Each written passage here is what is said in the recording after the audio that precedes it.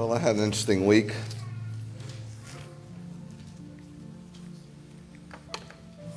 I was supposed to get ready for a little carcinoma that they were going to take off, but they ended up taking off a lot more than I bargained for. So now I have to see a reconstruction person because I have a big chunk they kept cutting and cutting and cutting. You saw the picture, right? How'd it look? Yeah, it looks deplorable. Scary. So, but the thing is, you know, when I was coming home Wednesday, I was just going to have a night with my family and just have a night of praising the Lord, no matter what happened. And then I get home and there's an ambulance in front of my house. And Max, who had an osteochondral defect, what that is that your femur, your thigh bone, just didn't grow. And so your cartilage and bone just flies off. And it's incredibly painful. It just hangs there, and it's incredibly painful. So he went through that surgery, which nobody would do. Nobody could do it, not even the pediatric surgeons in Emory. It's a very specific surgery.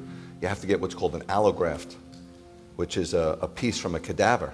A 14-year-old boy has to pass away, sadly enough, and it's an uphill battle. A lot of therapy and a lot of misery. And we just got through it. And then he was laying there in my driveway with an ambulance, and he has another one.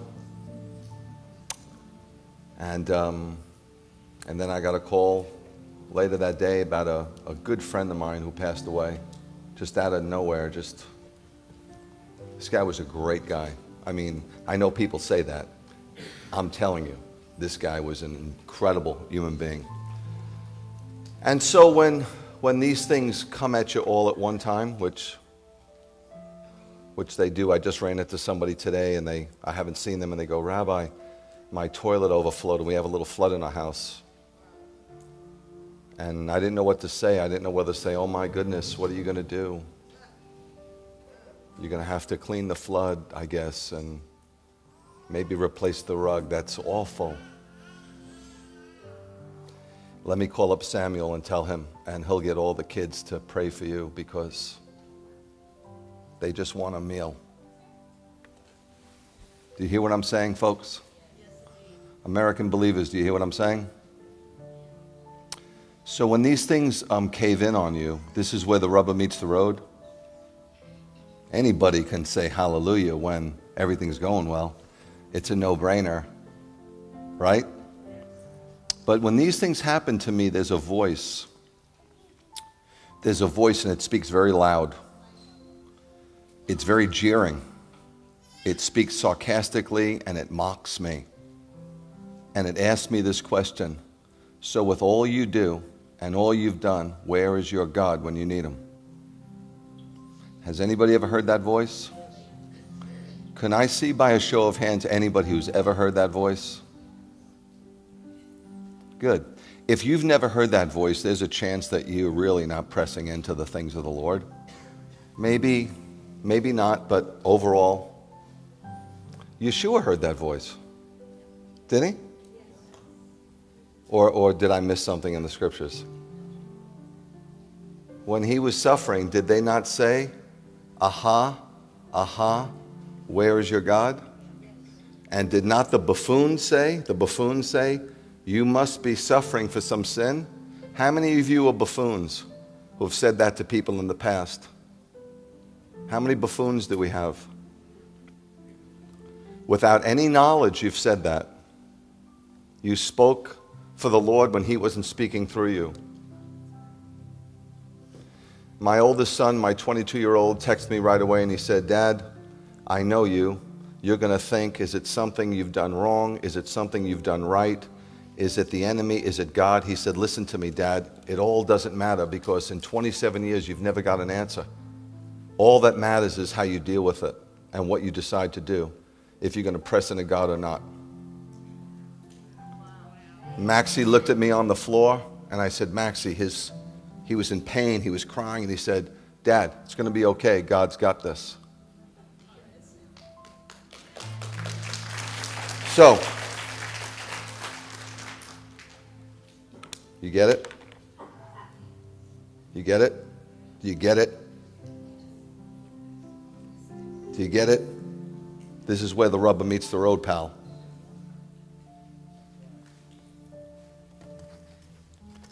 You could have all the pretty little sermons, all the 3-point little pretty sermons, and listen to all the pretty little songs.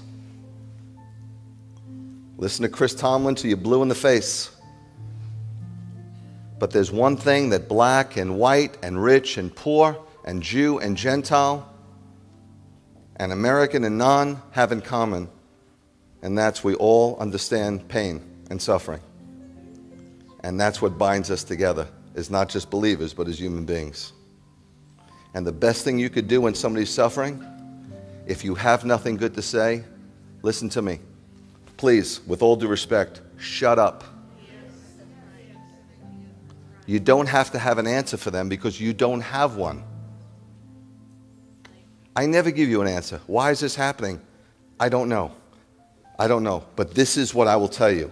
This is my reaction. This is the reaction I try to muster up. Hallelujah.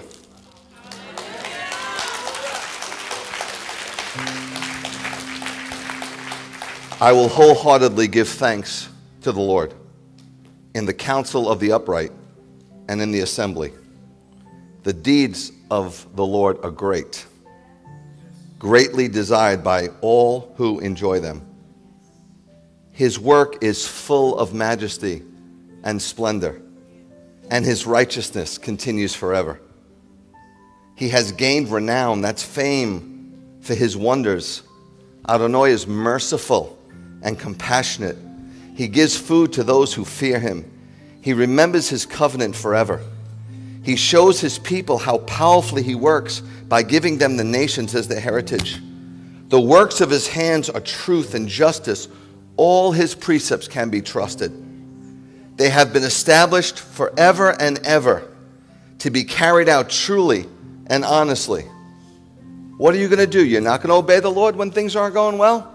You're going to obey the Lord only when they are going well? Who's your God?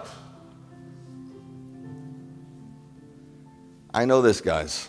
There's only 2 roads you can take when things aren't going well. And that's the road where you draw closer to God or the road where you run away from God. And I found out in the past there's one road that's better than the other. You got to figure out which one that is. I'm not answering for you. He sent redemption to his people. He sent redemption. You know what we're here celebrating? Redemption. He sent redemption to his people and decreed that his covenant should last forever. That means he'll never leave us nor forsake us. His name is holy and awesome. The first and foremost point of wisdom is the fear of the Lord, and those living by it, those living by reverence for God and reverence for his ways, gain good common sense. You know, sense is the only thing that's not too common today. That means they make right decisions. And last but not least, his praise stands forever.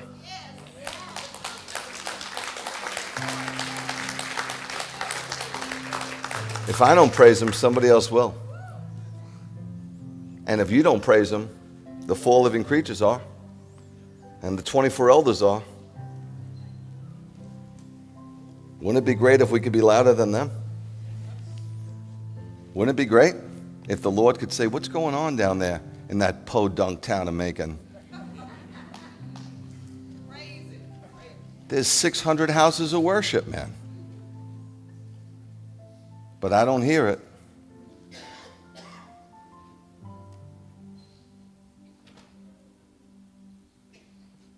You ready? Huh? You ready to give him what he deserves? Huh?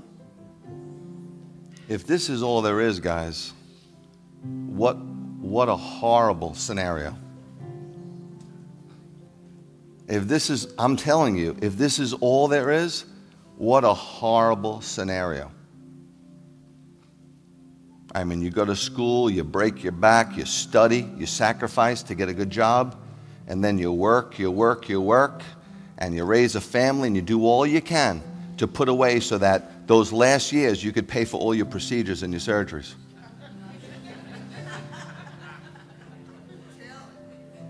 And then you get to a point where you can't really do much and you just go, what's the point? If that's the story and it ends there, we ought to be pitied. And if this is your best life now, like there's some people that write these books out there, your best life now, then you must be going to hell. Wow. Yes. If this is your best, right? But if God doesn't have something so far richer and better and more qualitative in store, then we've been duped.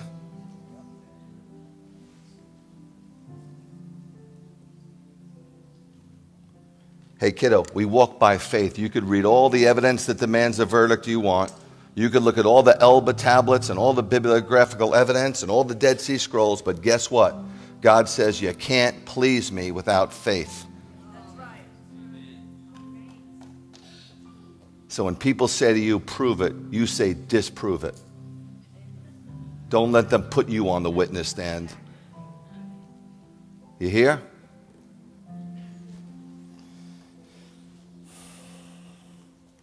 I got a text from my pastor friend.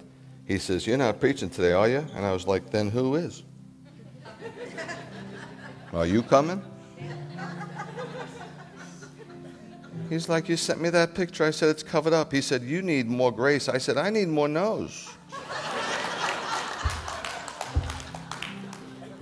If that's part of the grace plan, hallelujah. And then when I was there, I was like, just for the record, what's this? He goes, oh, that's skin cancer. I said, do I stay out of the sun? He said, you lifeguarded your whole life. You lived on the beach. It's done. He said, it's just going to pop up and pop up and pop up.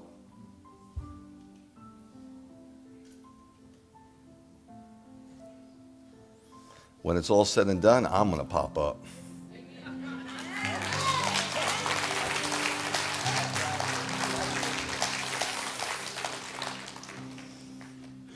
Father, thank you for being a great God and a great Father. Thank you for always being there, even at times we don't see it. Like my dad, when I played hide and go seek, he always hid behind the drapes, but he always stuck out his feet because he wanted me to find him. Sometimes he's not so obvious, but he's sticking out his feet under the drapes. So Father, be blessed today. Receive our praise. We give it with delight. And it's always in Yeshua's name we pray. Amen.